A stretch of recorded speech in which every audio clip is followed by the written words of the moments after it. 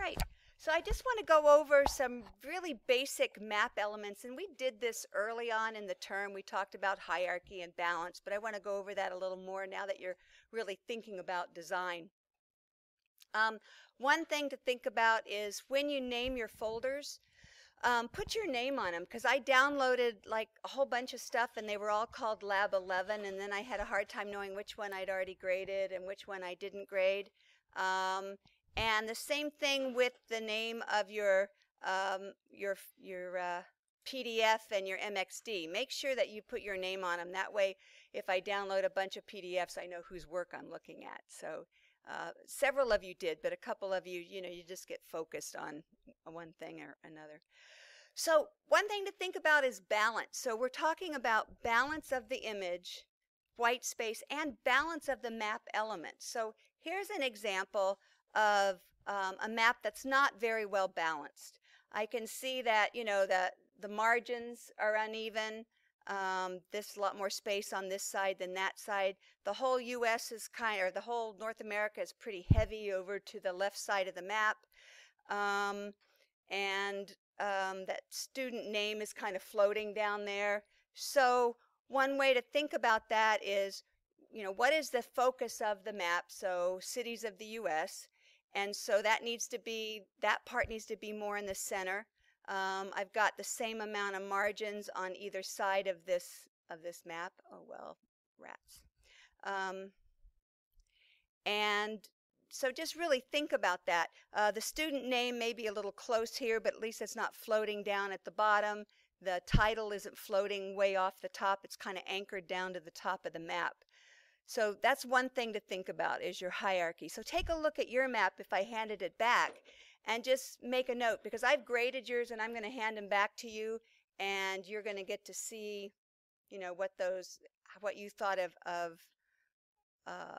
if you and I are on the same page, or actually if you're on the same page as I am. Okay, color.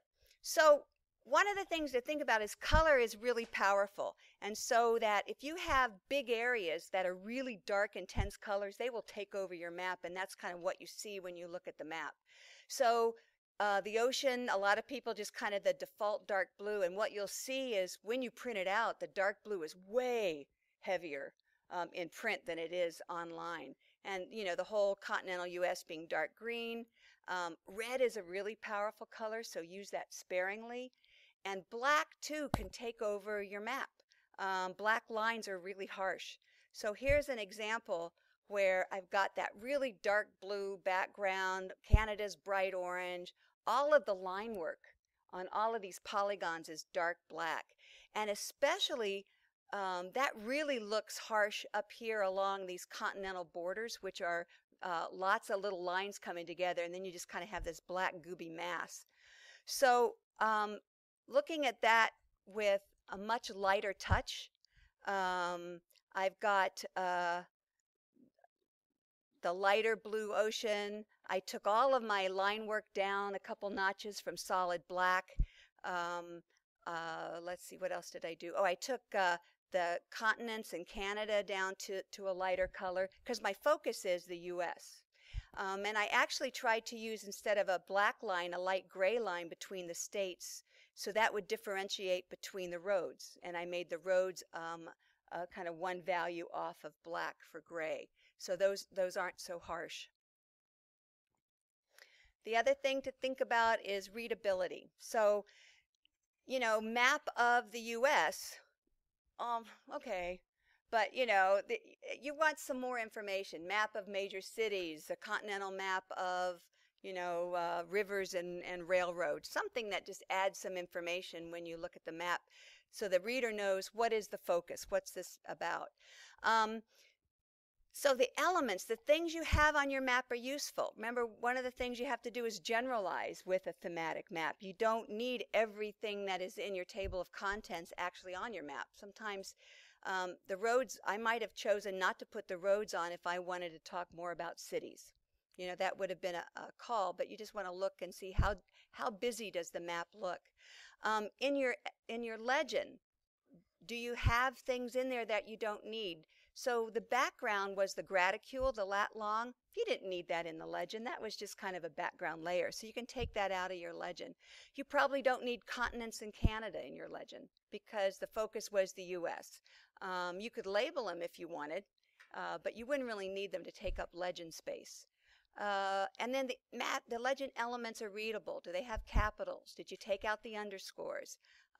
Did you make real words out of those shapefile names that are somewhat truncated?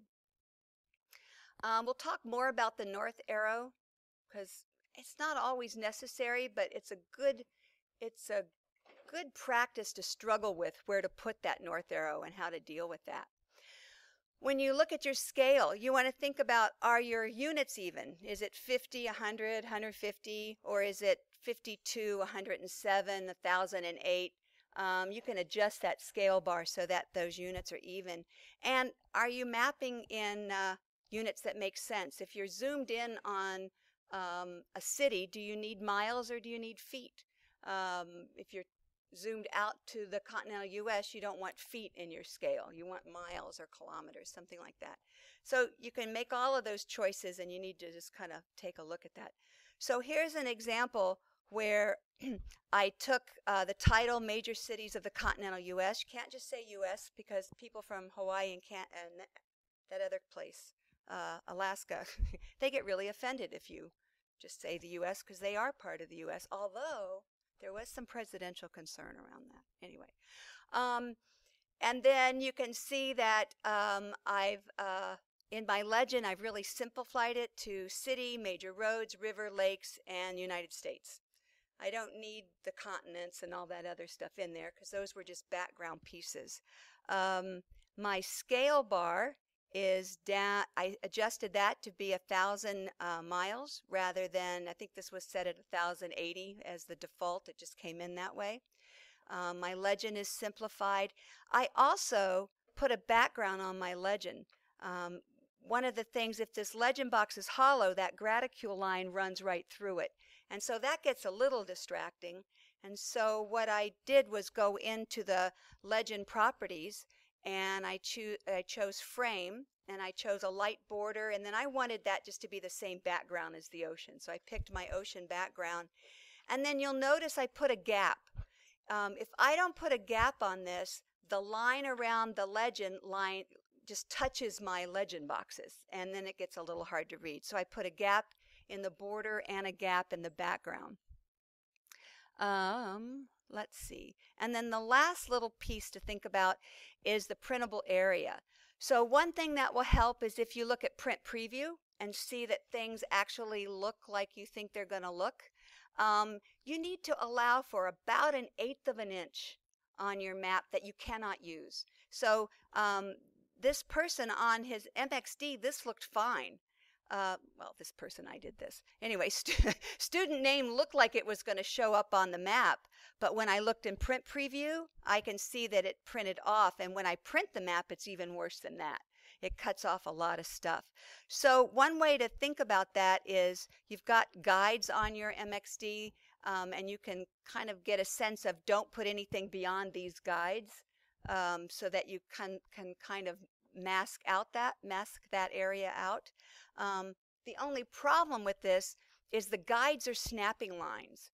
So when I put the guides in and then I tried to move the student name up, it kept dropping down and trying to snap to the snapping line. So sometimes I don't leave those on as edge guides. I just put them on when I want to snap or line things up.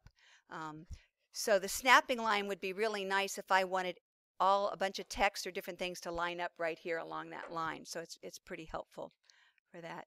So first map, you guys did awesome. I was so excited to see all of these in. But the next couple maps, I'm going to post this and just want you to really think about these elements, because this makes the difference between somebody who looks like they know what they're doing and a map that's going to take a lot of critique because it looks like an amateur, right? And so you don't want people stumbling over your map and trying to go back and forth and figure out what you're trying to say, and they can't see this and that. You want it to be really clean and to tell the story that you're trying to tell.